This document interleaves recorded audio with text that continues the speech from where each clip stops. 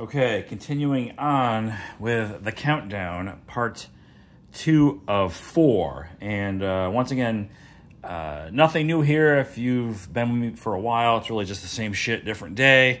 But in an effort to attract new sports card collectors to the channel, I figured I'd go through the collection. And I think, like I said in the last video, I haven't done this in this format in a couple of years. I've kind of done other things with, like, I think top football cards or top, half-point grade cards, whatever. But anyway, this one comes in at number 125, this Gerrit Cole. So I don't know if this belongs here. This is numbered out of 50. It's a gold refractor. I think I have it, I'm not sure what I have this vat on. Let me check real quick. See if I can find that real quick. Yeah, I got some random value here I assigned of $777. I don't know. But that's what I put that at. And I guess depending on the kind of year he's having, obviously the value is going to fluctuate. But you don't see a lot of those move. And so therefore it's hard to really get a sense of what they would go for. Here's another tough one to value. It's a 1972 Terry Bradshaw second-year card that I have in an 8.5 grade. And the pop on an 8.5 is very low. Yeah. And so the best way for me to kind of establish a price on that, and I've mentioned it before, is I'll just take, like, the price of an 8, if there is one that's current, and then a price of a 9, which pretty rare also, not as rare as an 8.5. And then the delta between the two, I'll just take like 25% or so and tack it on to the lower grade to come to a price for that one. So sort of a, I guess, conservative way to establish a value for a card that you don't know exactly what it would go for. Here's a Lemieux rookie, PSA 9. And this is part of a series of cards that I picked up. I did take a little bit of a break from collecting. It was, what, from 2021 where things were just really crazy. And so I think from like January to maybe April of that year, May, I quit the cards. I started doing more comic books, and honestly, it didn't really make a difference. Those that I purchased also suffer the same fate as essentially all collectibles during the post-COVID boom, dropped like a rock. But yeah, Lemieux here. And then I got this tobacco card, Nap Lajoie, throwing. Bought this a long time ago. I mean, like, probably almost 20 years ago. It was like $230. Should have bought more cards from this particular era back then. So that's some of the stuff I was buying. Nice Jackie Robinson here, 1954 Topps. Very modest PSA 4 grade. And so that brings us to card number 120. Roger Maris rookie. And so I showed this card this year, I think a few months back. I had done a series of videos where I was doing like top, whatever, PSA 8.5, 7.5s, 6.5s, and then like the best of the rest half grades, 5.5 and below. I was able to cull together enough material to put together some content there. This may be valued a little higher now. This guy had one hell of a postseason. Freddie Freeman. Topps Gold. 2011.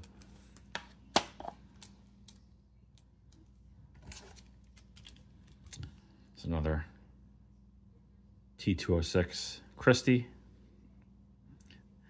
Probably bought along the same time as this one. I think it was in the 2000s, maybe the mid-2000s, and at the time, the 1.5 was my budget. This is like, I think, $400 or $300 to $400. So that's kind of like what I was doing when I was purchasing cards. I mean, my budgets obviously have changed over the years. This one blew up. I don't know what's going to happen. This guy is still incredible talent, still very young. I don't know what, when I bought it, it was like $200, $220 to $250.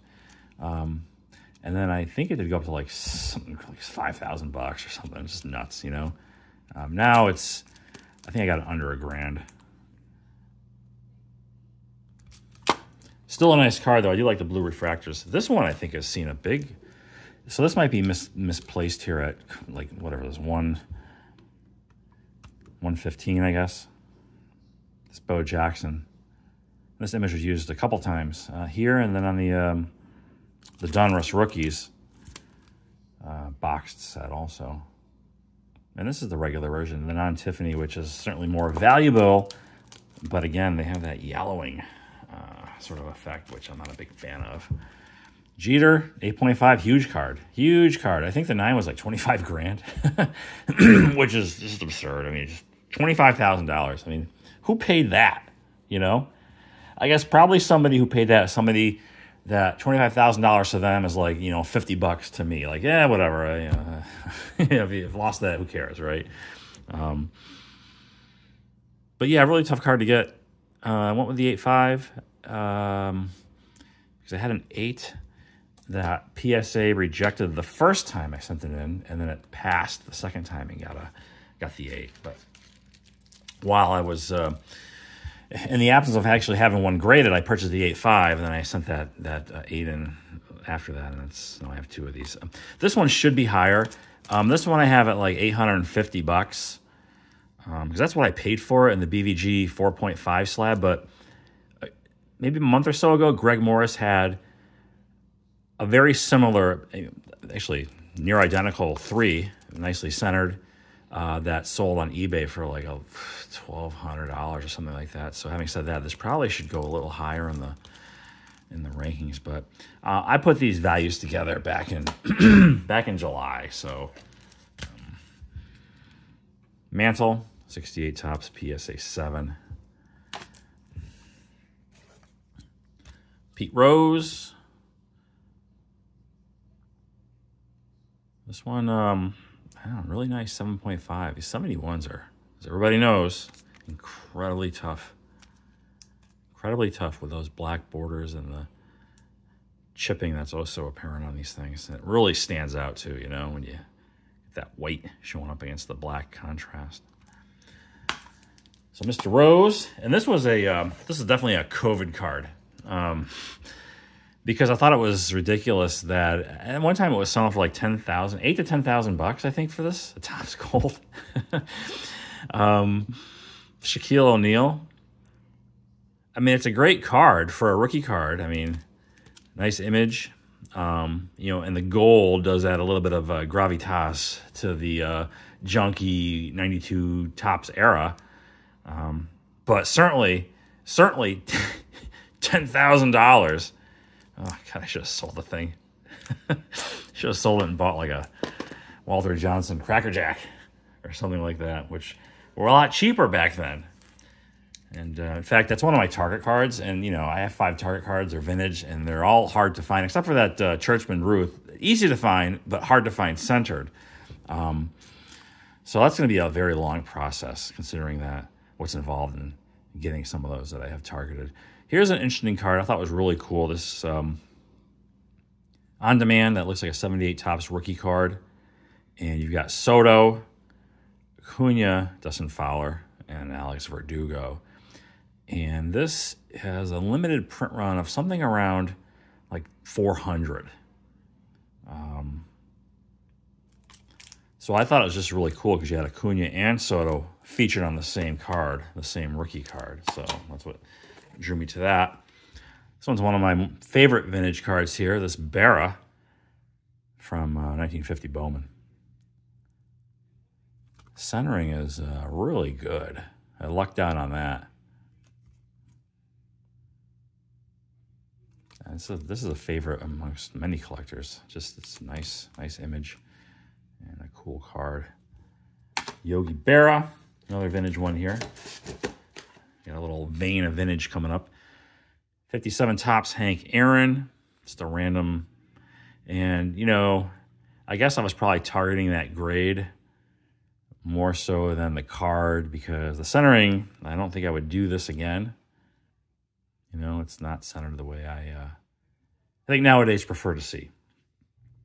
Years ago, I was like buying the grade.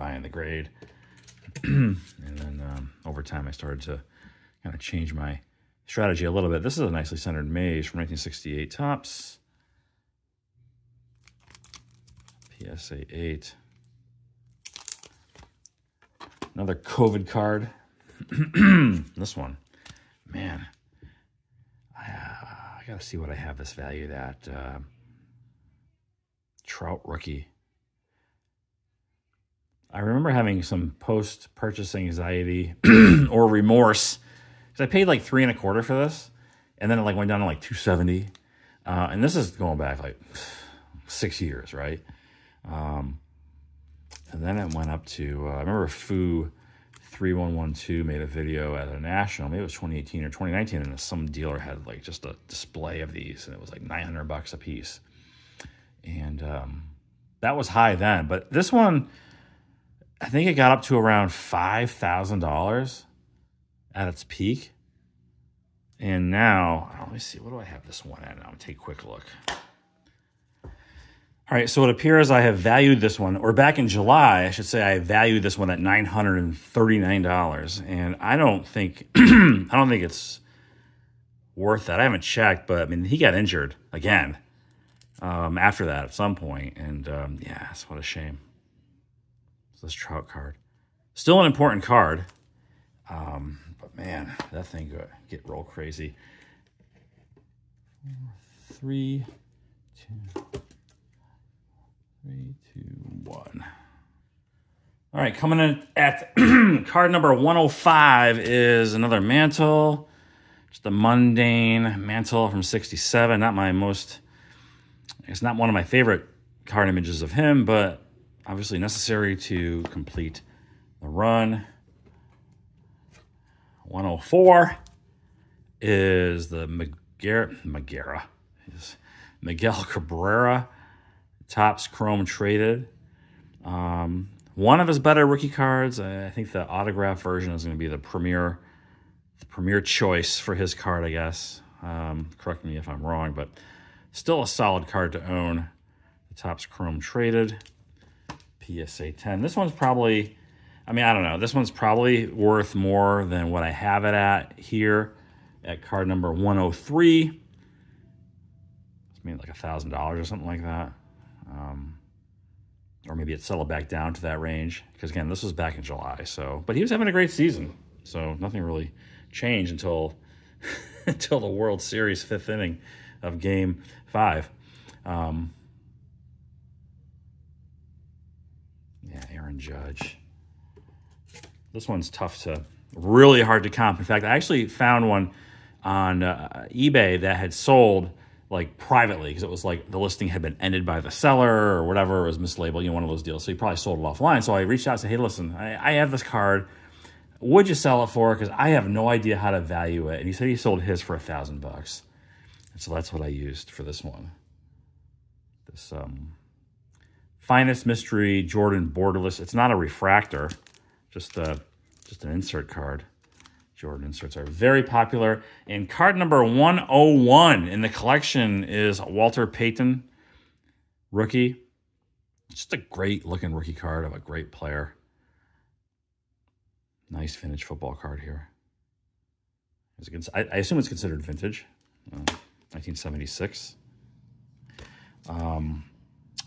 And so that will do it. So that's cards 125 to cards 101. And again, I've got 2 more videos I'm going to throw out there. You know, another 50 cards, 25 cards each video, leading up to, at some point, we're dragging our asses on this one, but that collaborative video that we've talked about, and I mentioned last time, between Joe and Josh and Mike, one of these days, maybe before the end of the calendar year, we'll be able to pull that off. But we shall see. In the meantime, as always, thanks for watching. I will talk to you later.